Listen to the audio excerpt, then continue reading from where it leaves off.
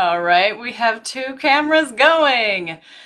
Hi, I'm Melissa Brunk from Timeless Designs. I am the red shoe wearing interior designer because there is no place like your home.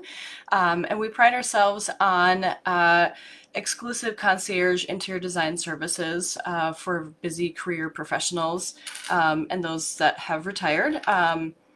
Because you're busy and we love design. So today we're going to chat about showers and what you need to ask your builder, architect, and design professional in preparing for your shower, and then so then you can be sure that you have exactly what you want when it's all done. So we're going to talk about use, style and size, and then we're going to talk about plumbing. So we've kind of touched on a few of these things previously. But we're going to cover them again because it's always important. Okay, so use. So the number one thing to consider for your build or your renovation is, what is the use for your shower? Is it purely utilitarian? Like, are you just showering?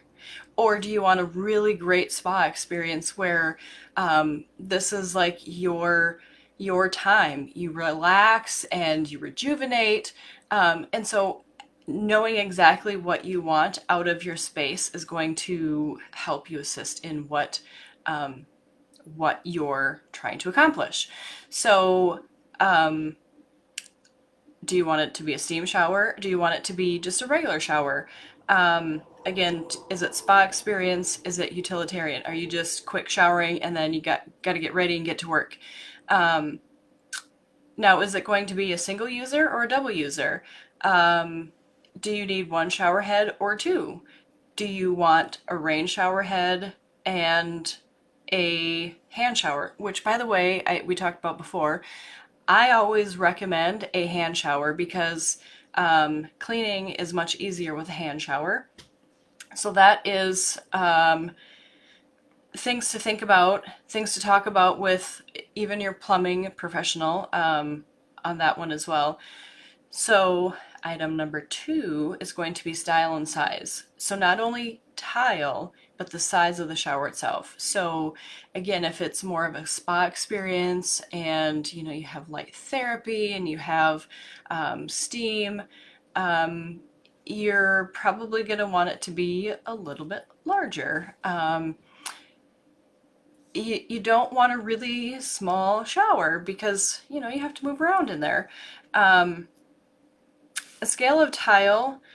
So there are really, really large format tiles. We're in the Midwest, and so things are just starting to get to us, but there have been really large format tiles for many years on the coast, and so those are great. I mean, you have less grout joints, and it's really kind of a modern look. So if that's what you're going for, fantastic. But you probably don't want that in a smaller scale setting for a shower. And then as far as accent tile, there are a bazillion ways to figure out accent tile. If that's a piece that you're wanting to incorporate into your shower.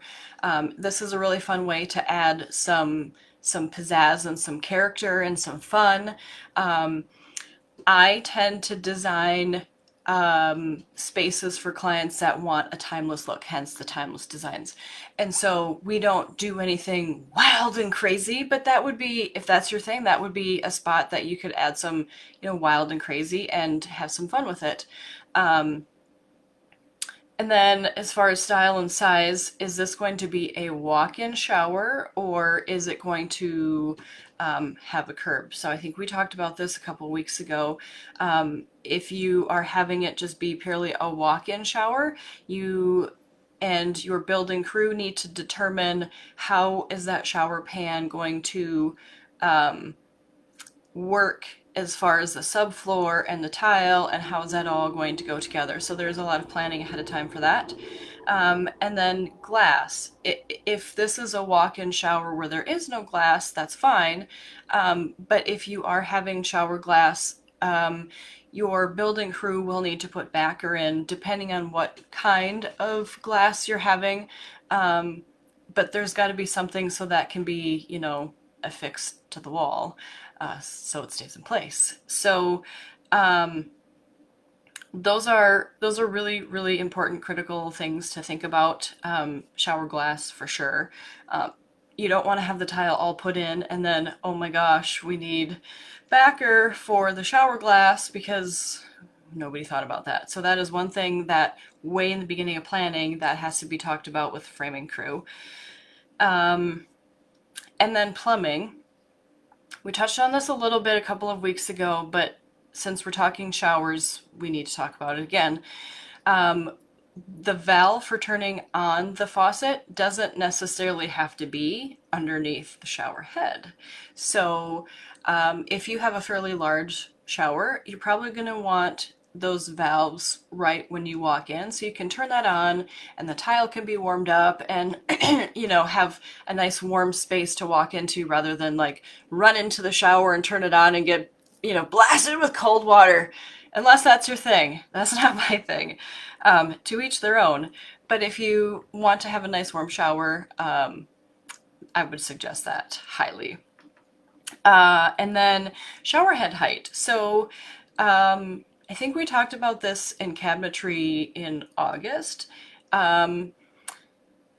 It's your home, it's your space. And so if you are vertically challenged, have everything fit you. If you are very, very tall, then, you know, have those things fit you. So your shower head, when planning with your builder, architect, design professional, plumber, if you want it higher, it's not a big deal. I mean, it's done all the time. And so it's just a planning thing where if you want it more than a standard height, then you just plumb it in at a higher than standard height. So those are the things that you really need to think about and consider for your showers. The use. Is it a steam shower? Is it just a shower? Is it a single use, double use? You know, whatever it needs to be. Is it a spa experience? Those are kind of nice. And then style and size. What size of shower do you have? The scale of your tile. Again, if you've got like a huge steam shower, you know, you maybe have smaller floor tile, mosaic pieces, but then overall you don't have an entire room of 1x1 tile because that would just be way busy and too much. And then accent tile, walk-in shower, floor pan. Now the floor pan, I forgot to mention earlier, there are a multitude of shower pans and how to get your shower floor. There are pre-made, you pour them in place. Waterproofing, I guess that could be topic number 4. We'll just squeeze that in as like 3B.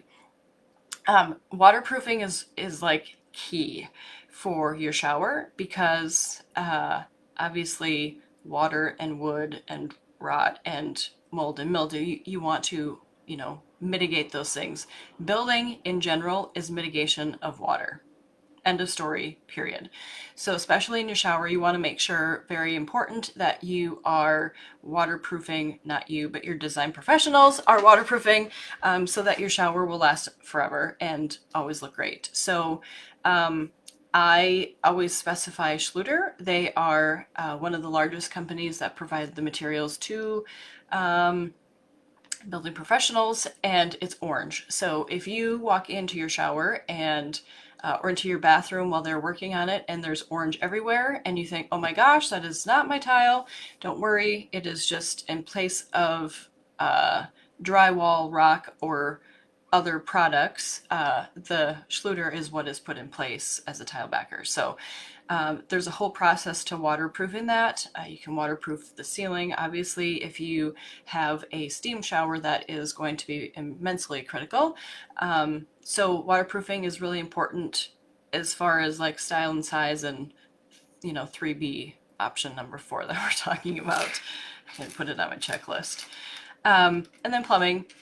Where do you want your valve and shower head height? Where are you wanting that to be based on your comfort level? You know, standard maybe perfect for you, maybe higher, maybe lower. And then just really always consider putting in that hand shower.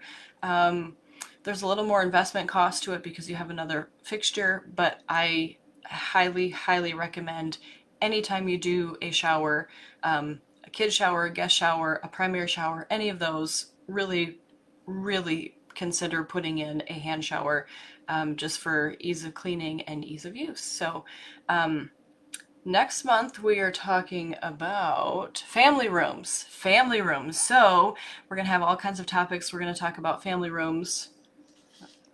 Let me see, maybe I can give you a sneak peek. Upholstered furniture. If you need furniture in 2 years, order now. No kidding. And then case goods, we'll talk about layout, so space planning.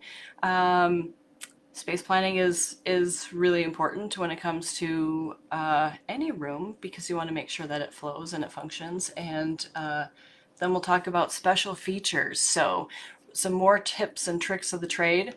Do I have a tip for today? The tip and the trick of the trade today is a hand shower in the shower. So there you have it. Until next week, that is what we have for all things shower for tiled showers.